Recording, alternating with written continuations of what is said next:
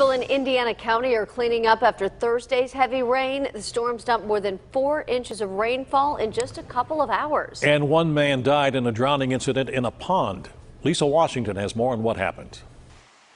Just debris and bridges out and roads closed. The water's so deep in places you would never expect that you just couldn't even drive through. Drew Kimmel says what's normally a 15-minute drive home from Indiana took him more than 4 hours Thursday afternoon.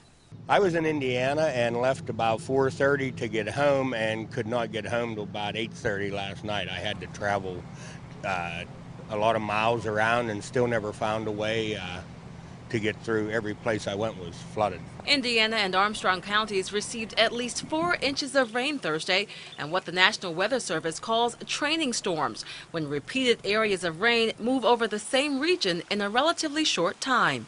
We're in the Shalakta section of Indiana County. Take a look now at this nearby creek. You can see the water here is still moving quite swiftly. And look at all of the debris swept here by the fast-moving water. You can see lots of garbage. There's plastic bags and bottles, barrels, buckets, and the damage goes across the highway here. You can see some of the shrubbery on its side and what appears to be part of a car or a truck.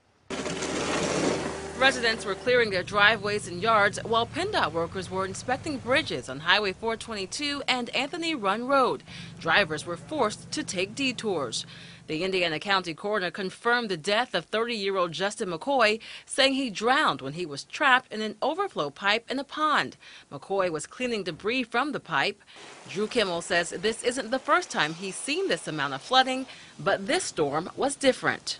Years ago we had a flood similar to this, but this came just so rapidly that people weren't, it was just unexpected. Some of the water has receded, though the forecast calls for more rain.